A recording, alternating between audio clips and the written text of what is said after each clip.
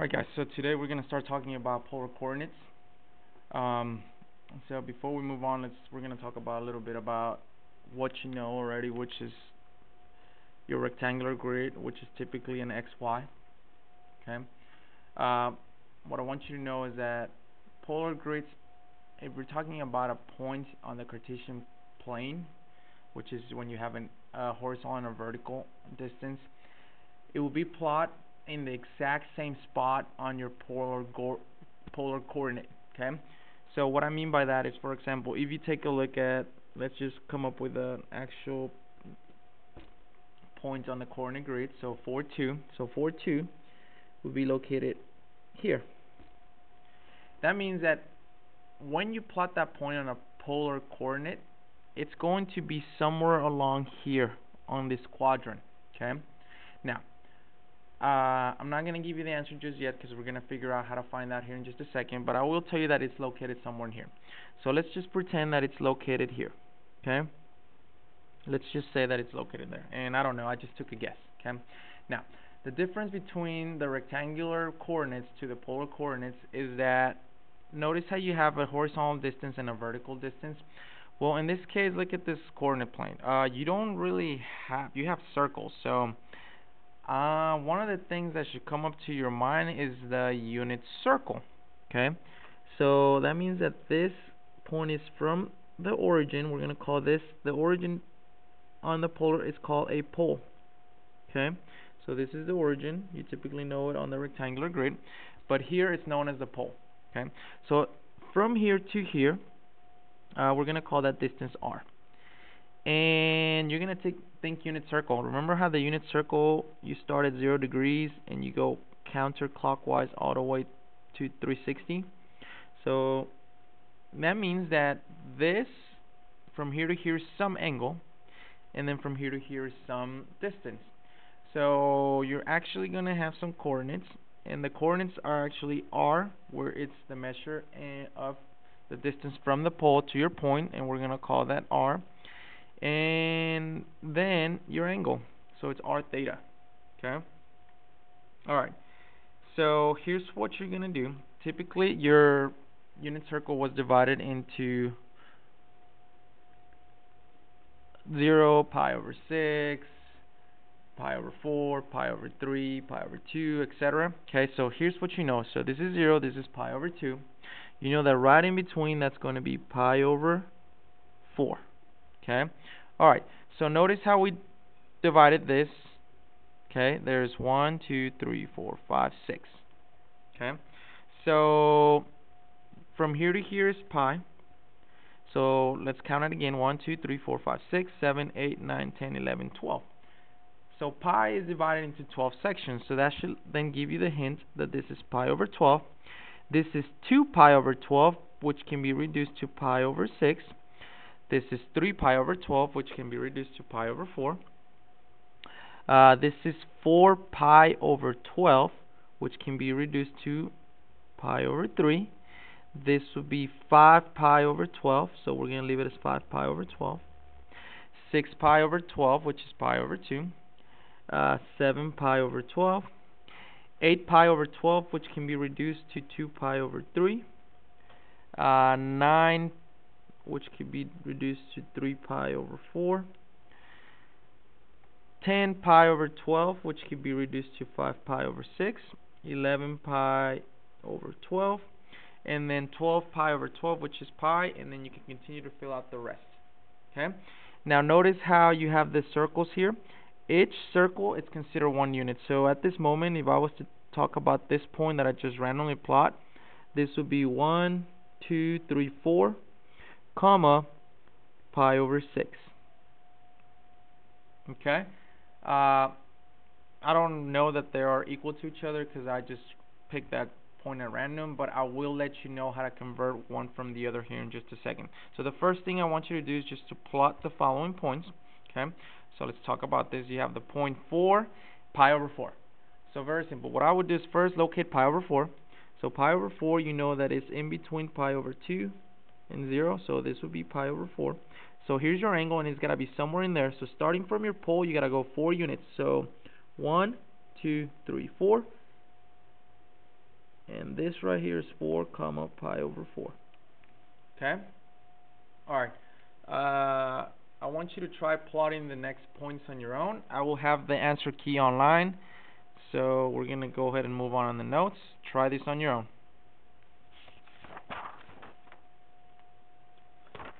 Alright, which then leads us to this second part of the notes. So it is converting from polar coordinates to rectangular coordinates. Alright, we're going to use the diagram on the right to find the expression for cosine and sine. Well, you might say, why would we need to do that? Okay, well, let's talk about this. We're going to have to think about back in trigonometry. So SOHCAHTOA, you have some angle here, and then you have some point here, xy. Alright, so we're going to label this as y, and we're going to label this as x, right? That's what you're used to. X is your horizontal distance, and y is your vertical. So why would we do that? Well, if we know that this point right here is x distance, and then y distance, so that makes it xy, this makes it rectangular. How can I turn this into a polar coordinate? Well, here you got your r distance right here, okay, and then you have an angle here formed with the x-axis.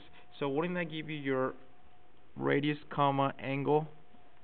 Okay, so that's kind of where I'm hitting at. So let's talk about this. All right. So if I want to find the cosine of theta in this case, cosine of theta is, if you remember SOHCAHTOA, cosine is adjacent over radius. So we're going to say cosine of theta is x over r, which therefore sine of theta is opposite over hypotenuse, so it's y over r. It says solve for x and y on the above expression. So if we solve for x, this becomes x equals r cosine theta. And if we solve for y, this becomes y equals r sine of theta. So we're going to write it down here, r cosine theta, r sine of theta. Okay. Your next question might be, which I didn't include, then how am I going to find this r distance? What is r? Well, we have a right triangle, so you have to think back into Pythagorean theorem. And to find the hypotenuse is a squared plus b squared equals c squared, except that this time we actually know we have variables, so we're going to say that x squared plus y squared equals to r squared. Okay? This 3 you must memorize for your quiz. And I use them, so let's see, we got a couple examples here. It says we're going to convert the following from polar to rectangular coordinates. So for this one, you have your r equals to 4, and you have your theta equals to pi over 3. Alright, so how can I find my x value? Oh, well, that's very simple. X equals to r times the cosine of theta. Well, r is 4, and that's going to be times the cosine of pi over 3. So let's talk about this. 4 times, what is the cosine of pi over 3? You cannot forget your unit circle. Pi over 3, that's on the first quadrant, and the cosine of pi over 3 would be 1/2. So 4 times 1/2 is 2. So that means that your x is 2, so I'm going to write it as 2 comma. Let's figure out what y would be. Y equals 4 times the sine of pi over 3, which is 4 times square root of 3 over 2, which becomes then 2 root 3. So that means it's 2 root 3. So we went from polar to rectangular. That would be the exact same point. Okay? I want you to try B on your own. Again, the answer key will be online, so please check that out. Pause the video as needed. Okay? You can also convert from rectangular to polar. Okay? So that's when this equation right here that we derived on the side is really going to help us. Okay? Alright. The first thing I'm going to do is find out what r is. Okay? So if you have 0, 3, you have that x is 0, y equals 3. And we're going to use x squared plus y squared equals to r squared. So x squared, that's 0 squared, which is 0, plus y squared, well, 3 squared is 9, equals to r squared. Which means that r equals to the square root of 9, which is 3. So now we know that r is 3, so we're going to say that it's 3 comma. Now how are we going to figure out what this angle is? Alright, so we got to use one of the following, which is, if you have this triangle, so I'm going to kind of draw a diagram. Here's theta. You know that the x distance, and for this it doesn't make any sense, but it's 0, and vertical is 3. So if you want to find that angle, what would you do? Think trigonometry. So we're actually going to learn some new one. Tangent of theta equals opposite over adjacent, which is y over x. You need to learn that as well. So that means that tangent of theta equals 3 over 0, which is undefined.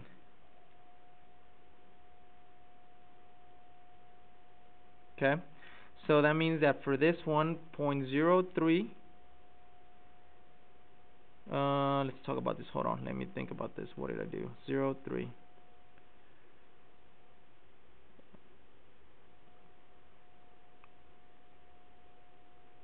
Wait a second, I drew this totally wrong. Okay, give me just a second. That means my triangle is wrong. Okay, 0.3 is just a line. Okay, so let's talk about this. If it's 0.3, okay, wouldn't that just be that the angle is pi over 2? Okay, so that makes sense. Where is tangent undefined? That's where pi over 2.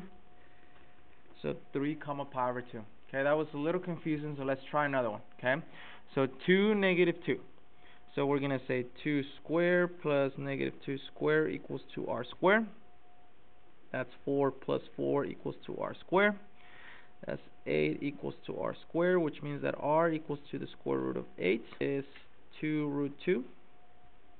So we're going to say 2 root 2 comma tangent theta of y over x, negative 2 over 2, so tangent theta equals negative 1. Alright, so then you need to ask yourself, you need to use the inverse. What angle on the unit circle has a tangent of negative 1? And think about this, okay? The location of this point is quadrant 4.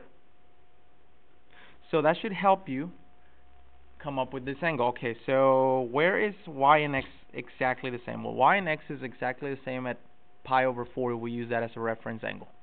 So if it's pi over 4 on quadrant 1, so here's my quadrant, so it's pi over 4, this is square root of 2 over 2, square root of 2 over 2, and when you put it on top of the other, you're going to get 1, right? So because this is quadrant 4, its equivalent would be this angle right here. So that's pi over 4, 2 pi over 4, 3 pi over 4, 4 pi over 4, 5, 6, 7 pi over 4, which means that theta is 7 pi over 4, and that would be your coordinates. Okay? Try C on your own. I'll have the answer key online, so please make sure to check that. Pause the video as needed. Okay, don't forget.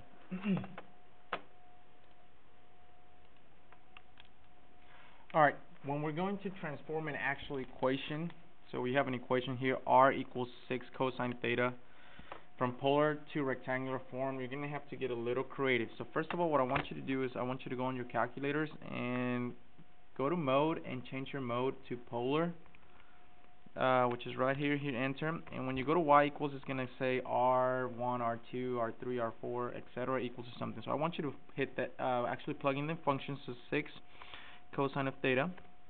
I want you to hit graph. You might need to manipulate your window. For example, what I did is I did zoom. I'm just going to do the standard, which is 6. Kind of looks like an ellipse, but I'm not too sure. So what I'm going to do is I'm going to hit zoom, and I'm going to hit trig. And now you can see that it's a circle. Okay, it's a circle whose, let's kind of play around with it. So that's 0 to 6, whose radius is 3 and whose center is at 3, 0 approximately. Okay, so that should give you an idea of what the equation should be rectangularly. Okay, but how can you do this algebraically? Okay, so let's talk about this. Alright, so you previously learned, and you're going to have to remember this, that r squared equals x squared plus y squared. You learn that x equals to r cosine of theta, and you learn that y equals to r sine of theta. These are going to be still very essential for us, except we're going to manipulate them a little bit to help our cause. For example, we're going to say that r equals to the square root of x squared plus y squared. we are going to say that x over r equals to cosine theta, and we are going to say that y over r equals sine of theta. Well, how is that going to help us? Well, here's what we're going to do. Here we have our equation r equals 6 cosine of theta. You are going to manipulate each side and substitute it for its equivalent of this. For example, instead of writing r, now you're going to write square root of x squared plus y squared equals. Well, we're going to leave the 6 alone, but instead of writing cosine, we are going to write x over r. Alright, so notice how we're going from polar to rectangular. So in order to achieve that, that means that I only need everything to be in terms of x and y's. So I've achieved that in this side. So you have to continue to substitute in until you have completely gotten rid of r's and thetas. So in this case, we need to take care of that r. So here's what I'm going to do. On my left hand side, I'm going to leave this alone. X plus y squared equals to 6 times x, but instead of r, I'm going to say square root of x squared plus y squared. Okay? Alright, so how is this going to help us? Alright, so let's see this. We're going to have square root of x squared plus y squared equals to 6x over the square root of x squared plus y squared. If I multiply both sides by the square root of x squared plus y squared, okay, that's going to cancel, so I'm going to multiply times the square root of x squared plus y squared. And I'm going to do the same thing here to x squared plus y squared, square root of. So those are going to cancel out, and on this side, that's the same thing as saying x squared plus y squared, the square root of x squared plus y squared, which is going to get rid of that, which then simplifies to simply be x squared plus y squared equals to 6x. We're not done yet. Okay, so what can we do here? So what I'm going to do is I'm actually going to bring that 6 over. So this becomes x squared minus 6x plus y squared equals to 0. This should start to look familiar. We went over conics, and you had an idea that this was a circle. So I need that equation of the circle. Notice how I have two x terms, but I don't have a constant. So guess what? You're going to have to complete the square. Okay, so I know I'm running out of space, but that would mean that I have x squared minus 6 plus blank plus y squared equals blank. Okay, sorry, I'm running out of it. So remember, it's b divided by 2, so negative 6 divided by 2 is negative 3, and then 3 squared is 9, so I will put a 9 there and a 9 there. So then this becomes x minus 3 squared plus y squared equals to 9, and I assure you that if you were to check that against the graph that you had there, that means that you have a circle whose center is at 3, 0, 3, 0, and whose radius is 3, 3, and 3. And voila, okay? This is very important. You need to memorize this, okay? It's the same that you were using for manipulation of between polar and rectangular coordinates, except that we kind of played around with them to help us figure out the equations for this one, okay? Alright, for the next one, let's kind of take a look at it. You have something rectangular, and you are going to solve it for it to be a polar. So in other words, r equals to something. I'm running out of space, so I'm going to go to the back of this page. So I'm going to just flip my paper. So that is 4xy equals to 1. Equals to 1. Okay. Alright, and I gave you a hint. It says solve for r or r. Oh, sorry. Solve for r or r squared if possible. So here's what I'm going to do. Okay, going from rectangular to polar is actually relatively simple. We're going to use the same information that we know, that which is r squared equals to x squared plus y squared, x equals to r cosine theta, y equals to r sine theta. Okay, so here's what we're going to do. We're just going to substitute in. So this becomes 4 times x is r cosine theta, and y is r sine theta equals to 1. Okay. Alright, so then we're going to try to solve for r, or r squared. Okay. So this technically becomes 4, and then r is r squared, and then that becomes cosine theta sine theta equals to 1. Alright. So I'm going to divide both sides by 4 cosine theta sine theta. So that becomes r squared equals to 1 over 4 cosine theta sine theta. And if you want to go a step further, r equals to the square root of 1 over 4 cosine theta sine theta. Okay? Alright. Wait a second now. Isn't there a trigonometric function that says that 1 over cosine, identity that says that 1 over cosine theta is something else and 1 over sine theta is something else? Well, isn't 1 over cosine secant theta and 1 over sine cosecant theta? So could we rewrite this as simply r equals to the square root of 1/4 secant theta cosecant theta. And let's graph it. Let's see what this looks like. Okay.